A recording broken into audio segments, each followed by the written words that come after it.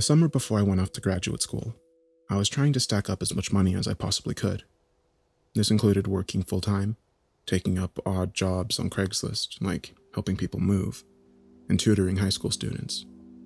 One day, while browsing Craigslist, I came across an ad for work as a junior animator/video editor. It paid $20 an hour, so I instantly applied. I had passing familiarity with animation programs because my friend and I had spent years trying to design a simple video game. And my video editing was quite good because I had run a popular YouTube channel when I was younger.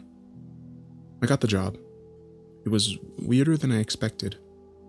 The company was in a nondescript business complex in Irving, and every employee had an electronic badge that unlocked doors. Certain levels of employees could unlock certain doors. Being at the bottom tier, I could only unlock the entrance, the door to the room I worked in, and the conference room where we'd have weekly meetings. I never saw any of the other rooms in the building, and never spoke with anyone who worked in them. There were 7 animators, including me. We sat in a row of cubicles in our own small room. Our job was to edit cartoon knockoffs of popular children's characters, typically Spider-Man, Elsa, SpongeBob, My Little Pony, etc. We worked on 2 videos per week, and basically, we just created cartoon objects and settings. The work was surprisingly simple. There was very little animation required. The job paid so much that I hardly paid attention to how strange it was. The company divided our labor in such a way that none of us animators ever saw a video in its entirety. We each worked on a few seconds of it, and often the project would be taken away from us and transferred to another department before we were finished. The rules were odd. The animators and I were not allowed to speak to each other under any circumstance. We were not permitted to exchange names or introduce ourselves. Speaking or looking at another person's computer was a terminable offense. No 2 people were allowed in the break room at the same time, and no cell phones were permitted inside the building, ever. The room was strange too. It was blue. Everything was blue. The walls, the chair, the keyboards, the door. A blue air freshener was taped to the wall of each workstation, but it didn't smell like anything. There was one object that was red, a telephone. It rang every so often, but we were not allowed to answer it. I was instructed to stand up from my chair and stretch each time it rang, but over time, I noticed that other employees had been instructed to do other things. One of them took deep, slow breaths. One of them put his head down on his desk. 2 of them left the room and returned. One swirled around in his chair. One coughed. I noticed a few other weird things about the company during my short time there. It wasn't unusual to see employees crying as they made their way through the halls. Anytime I spotted one of them crying, they would always try to hide it. Some of them couldn't. On a few occasions, I saw a child wandering through the halls looking for someone, or maybe for a bathroom. When I brought this up to my supervisor, he told me, "It's bring your kids to work day for the department upstairs." He told me that 3 times in 2 months. Things started to get really uncomfortable around the 2-month mark. One day, when I checked my company email account for the weekly briefing workload assignment, there was an email titled Lullaby. Inside was a link to a short, low-resolution video of a young girl asleep in bed.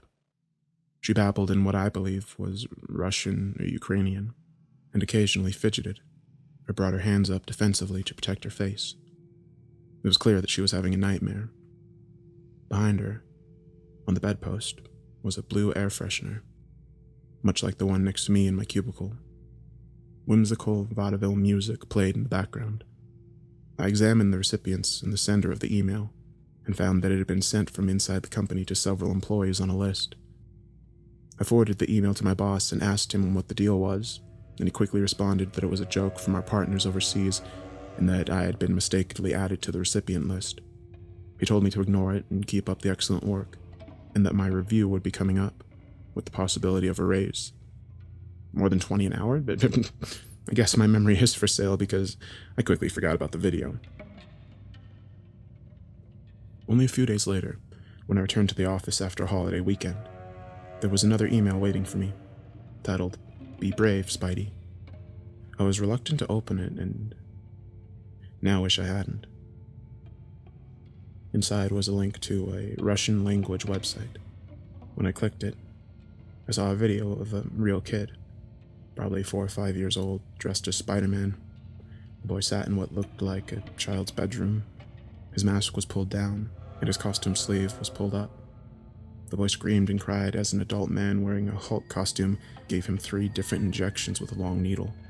Off-screen, another person hurled stuffed animals at the kid, hitting him in the head with them, and even once hitting the needle as it stuck into his arm, causing the child to wail even louder. By the end of the short clip, the boy was shaking and nearly catatonic.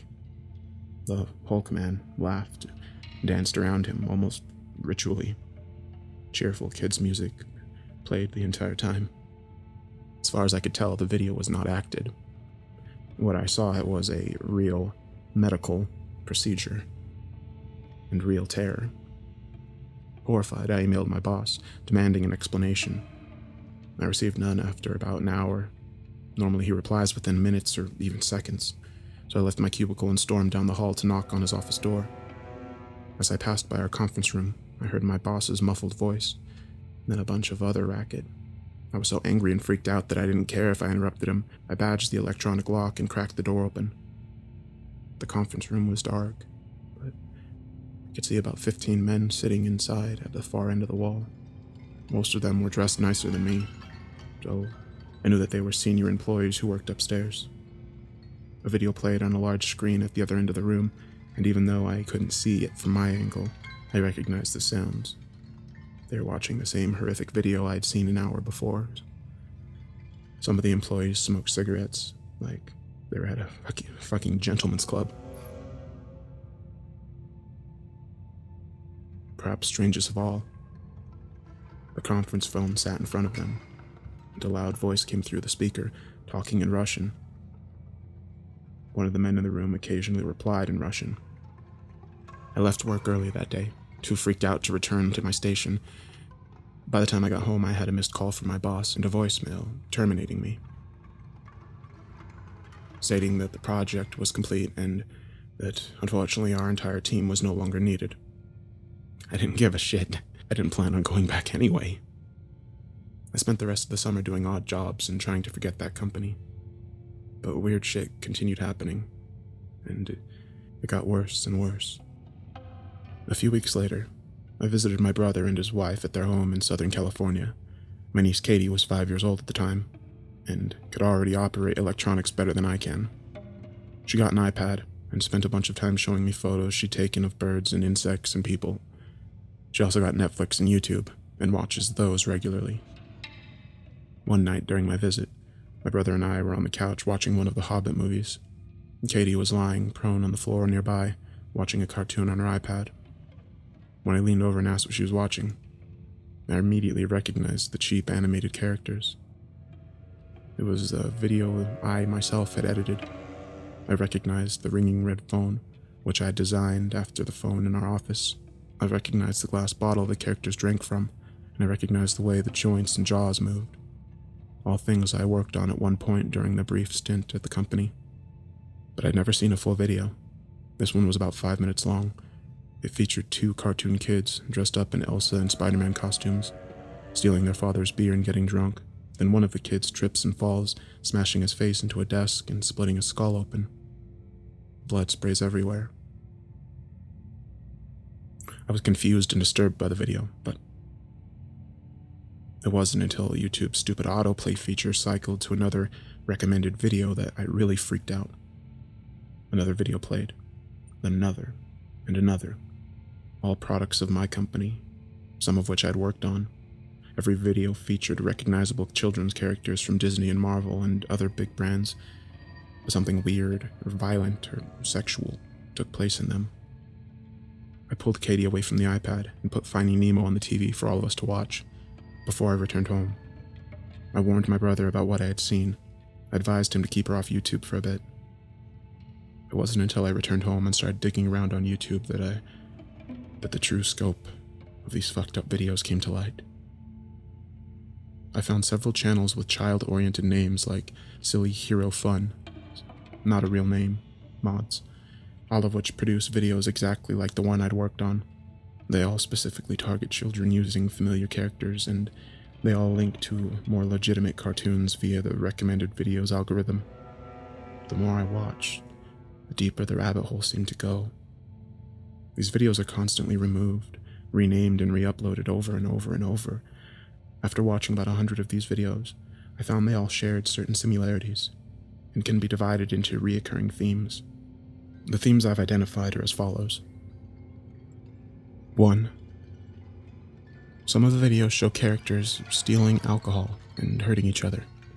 One shows child versions of Mickey Mouse getting drunk on their dad's beer, and then one of them slips and hits his head open. The same video has been reskinned over and over with Elsa and Spider-Man, Paw Patrol, and Minions. Getting drunk and hurting yourself is ubiquitous in these videos. Also, burning yourself on a stove or getting sucked into an escalator are common. Accidental injury is the driving plot device. Search Elsa drunk hurt head or Mickey drunk hurt head. It works with Spider-Man, Hulk, etc. Number 2. The phobia of spiders and insects is another common theme. I found a video showing minions covering themselves in disgusting-looking bugs. The end of the video depicts a man drinking a bottle of urine, which I'll discuss further on. Another video shows Elsa, Spider-Man, and the Hulk all being swarmed by insects. Sometimes they require hospitalization and surgery because of the bugs. The characters always react with horror to bugs, and the bugs always injure them. Search terms include Mickey insects or Elsa insects gross. Number 3. Drinking from toilets, eating poop, drinking urine, and smearing feces on people's faces is another theme commonly portrayed in these videos. Many of them are live action, with real actors dressed in costumes that target the attention of children. In one video, Spider-Man and Elsa drink from toilets, and also find insects in one. In another, Venom buries Elsa alive and shits on her head. Another shows the Joker feeding excrement to Elsa in Spider-Man. Any of the characters' names with poop or toilet will return in these videos. Number 4. Extreme medical violence and the phobia of sharp objects is yet another theme you'll find in these videos. Children cutting each other's fingers off with razors, doctors forcing needles into children's arms, eyes, and rectums, and gory surgery are all present. In one, Hulk crushes Elsa's bones and she requires injections. In another, Hulk gets needles shoved into his face and has his eyes pulled out with tweezers. In the same video, Spider-Man throws sand in a child's eye, and the child requires injections in said eye. Spider-Man later gets sick from eating bad food and requires needles to be shoved into his body in multiple places. Search terms include Hulk eye injection, Elsa surgery, or Spider-Man Elsa sick. Number 5. Pregnancy is frequently depicted as a curable illness. Unsurprisingly, the cure is an abortifacient injection directly into the woman's stomach. The worst video I found depicts tummy aches, illness, and pregnancy in a very blended way, all of which require the use of needles to cure. In another live-action video with real people, an evil doctor chases a pregnant woman around with a giant needle while they scream and cry. Many of the pregnant women give birth to insects or to logs of shit. Search terms include Elsa pregnant surgery and Elsa pregnant injection. Really, any of these cartoon names with pregnant works. Number 6. The helplessness of children to protect themselves from adults is a popular theme, especially in the live-acted videos. In many of them, a very large man dressed as Hulk grabs children by their necks, holds them to the ground, rubs his ass all over their faces, or otherwise beats them up. Search terms include bad Hulk superhero battle. It gets worse and worse the more you follow the video trail. There are also tons of videos of toddler-aged girls being kidnapped and tied down by adult men, depicted in a playful manner. Many of the men are wearing frightening Halloween masks. The children are often crying and not having fun at all. Some appear to be in pain.